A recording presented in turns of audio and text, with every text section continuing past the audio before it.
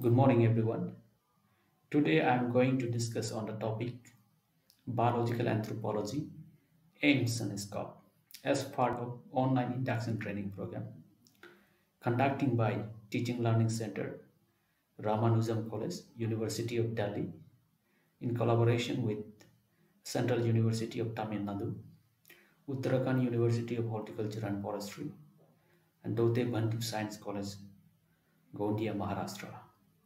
I am Dr. Ratna Tayeng, Assistant Professor, Department of Anthropology, Dera Natung Government College, Itanagar, Arunachal Pradesh. The topic of today's discussion lesson is biological anthropology, aims and scope. What are the goals and objectives of this lesson?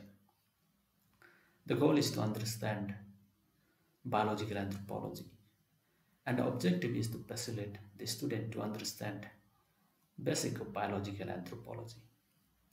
The topic covered in the lecture includes what is biological anthropology and aims and scopes of biological anthropology. To begin with, what is biological anthropology? Biological anthropology, also called a physical anthropology earlier, is a scientific study of biological aspects of human being, their extinct hominid ancestors, and related non-human primates, particularly from an evolutionary perspective. Now, aims of physical anthropology is to increase our understanding of human biological variation and evolution. The questions that physical anthropologists or biological anthropologists look to answer is, who are we as a species? What does it mean to be human? Where did we come from? How do we fit in with other living things? Now let's talk about the scope of biological anthropology.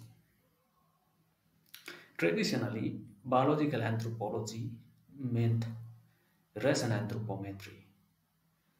But today, with the passage of time, many specializations have arisen due to past work done in the quest to know about ourselves. This is a continuous process, and new areas are still evolving, depending upon the natures of field study. Now, some of the popular areas and scope of biological anthropology includes paleoanthropology. It is the study of fossil remains of human ancestors and associated cultural remains.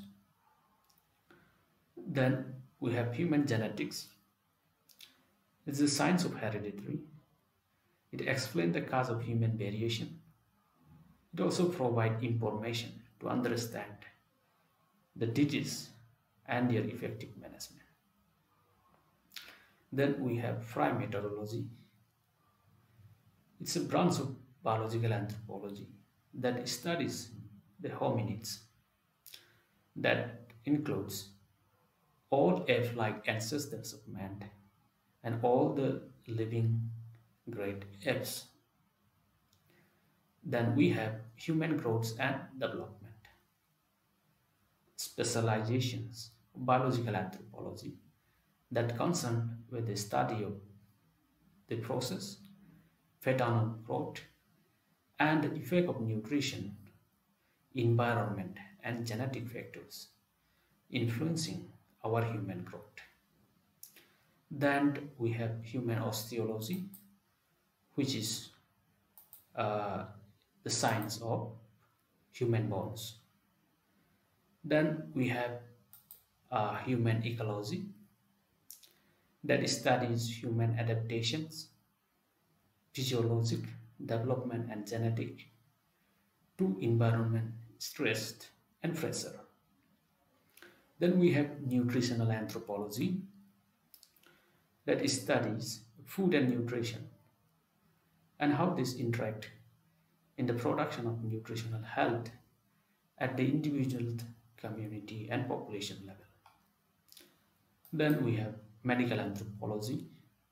As the name suggests, it studies disease pattern and their impact on human societies. Then we have molecular anthropology, a comparatively newer branches of biological anthropology that deals with the study of molecular analysis such as DNA, gene, proteins, molecules to find out the evolutionary link between ancient and modern human population as well as between contemporary human species. Then we have forensic anthropology. It is the application of the science of biological anthropology in a legal scenario. When in a criminal case, victims' remains are unidentifiable, forensic anthropology helps in identifications of the individuals. Then we have physiological anthropology that seek to understand how our human organ systems, our cells and our tissues protects and function. Then we have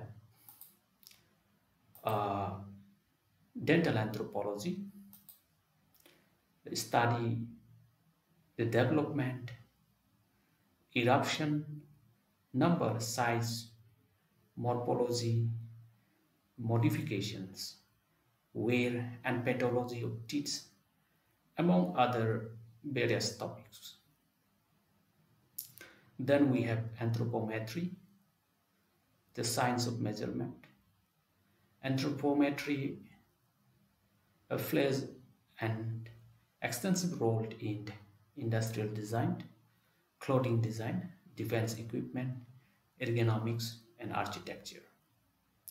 Then we have demography. It is the scientific study of human population, growth rate, density, vital statistics, and distributions of human population. And last but not the least, we have kinanthropometry, also called as sport anthropology.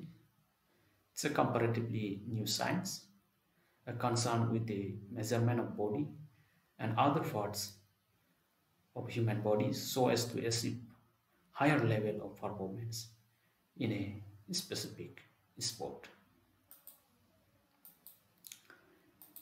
Thank you for your kind attention.